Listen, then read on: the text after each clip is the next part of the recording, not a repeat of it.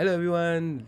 Let's face it, sometimes reading through a lot of journal articles or even academic texts can be daunting, and a lot of us struggle to cope with all the complicated sentences and also words. What if I tell you that there is a tool that can help you to overcome this problem?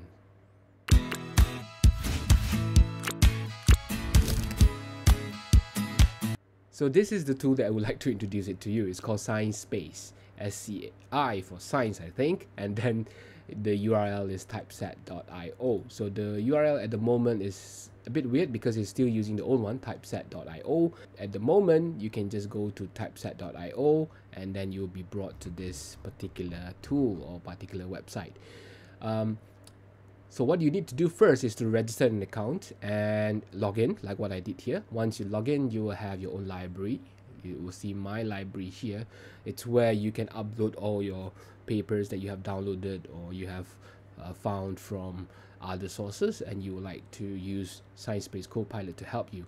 Now, again, let me remind you before I go further, this is not a tool for you to simply just copy and paste it and put it in your assignment or your thesis or whatever you are doing. It's a tool to help you to understand academic tags or even journal papers or articles that you found online, or even use it to find related articles or related literature. That is the key. It's not asking you to just simply use it and then copy paste it, take it at surface value. No, right? Let me be clear on this first. Okay, now what you can do with this tool is very quite straightforward. First thing is you can do discovery, where if you do not want to use Google Scholar or other search engine, you can just use this to find related papers here, right? Or just quickly search using the search bar. So let's say if I were to search for artificial intelligence, then it will kind of search through the databases that they are connected to and list out all the papers like this, and you can see it's nicely organized for you. You can sort by relevance, by citation count, by newest first, and alphabetical order, and so on. You can also limit it by year, last year, last 3 years, last 5 years, and on, or even specific period according to your preference. You can sort by type. You can see there's so many articles here. You can just sort it, like for example only journal article, you don't want the rest.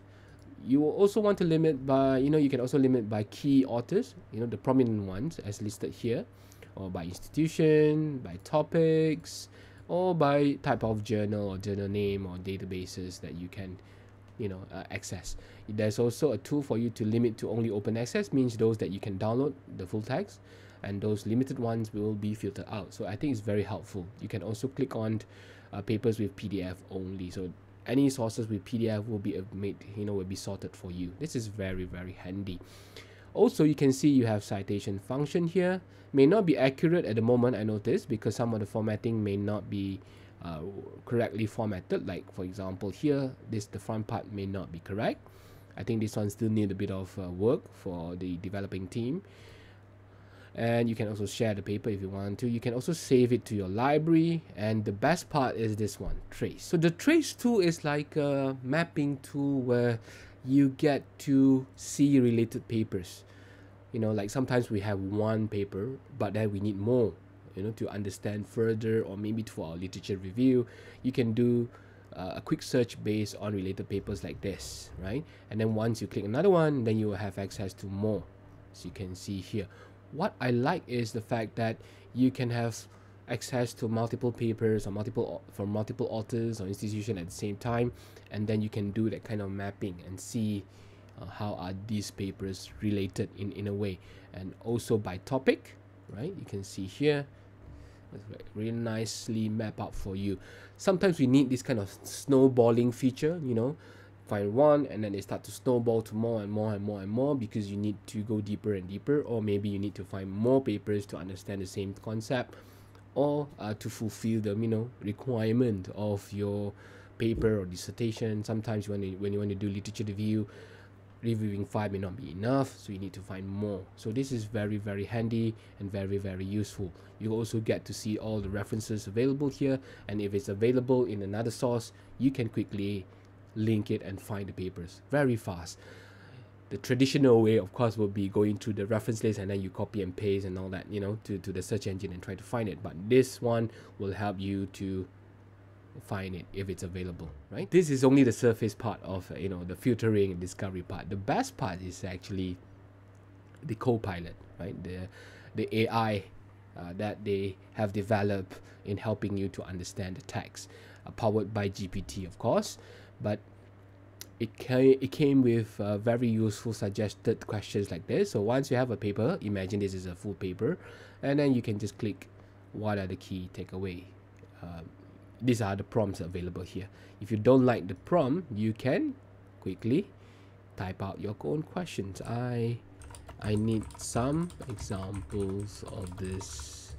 All right, so just type it out, your question, and it will try to answer based on what it understands, right? Okay, you can see here presented here, but because this is mainly an abstract, very short, so you don't really get much from this. Let me go and show you my own upload. So once you click upload a PDF, you'll be brought to this library. As you can see, there's an upload button here, and then you can also import from Zotero. If you're using Zotero Reference Manager, then you can also import the files that you have from there. Now you can create your own collection, you know, name it by theme or by year, or depending on how you want to do it.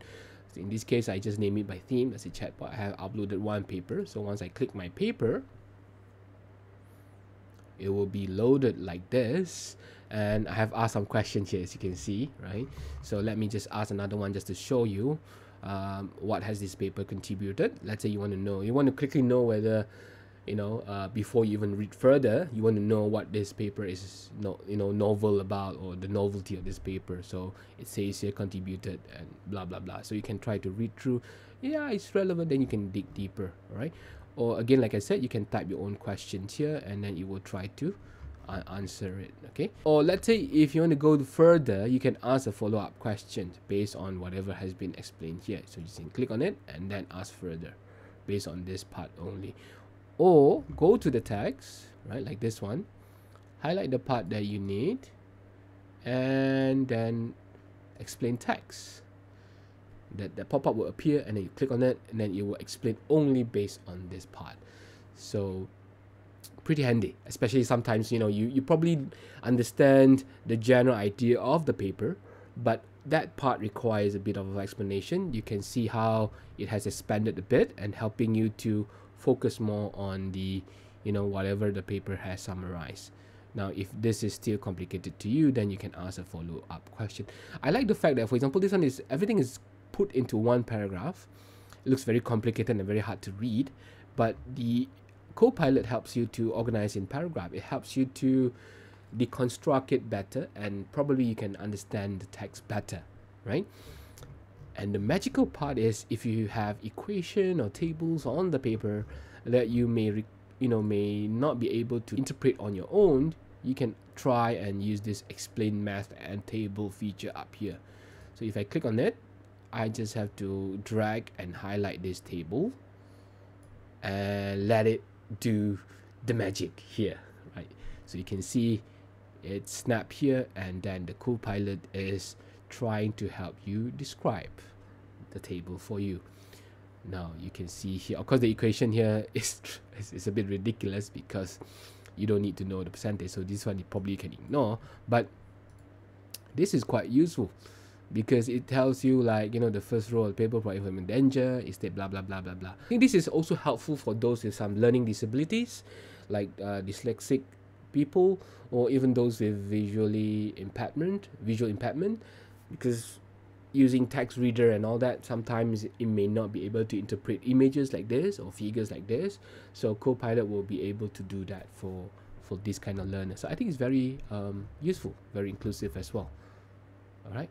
Okay, so can go on and ask questions. You can go on and on until you're happy, and you can also notice that whatever you have asked before, it will be stored here. It will not be fully deleted, so you can still do your follow-up later, just in case, you know, like while you're doing this, you need to do something else. You can leave it here first, and then it will be saved to your account. Make sure you have your own account registered as well, so that it's easier to keep track of everything. All right. So that's Scispace for you, and try to explore and let me know what you think in the comment section, and don't forget to subscribe to my channel for more video like this. Thank you.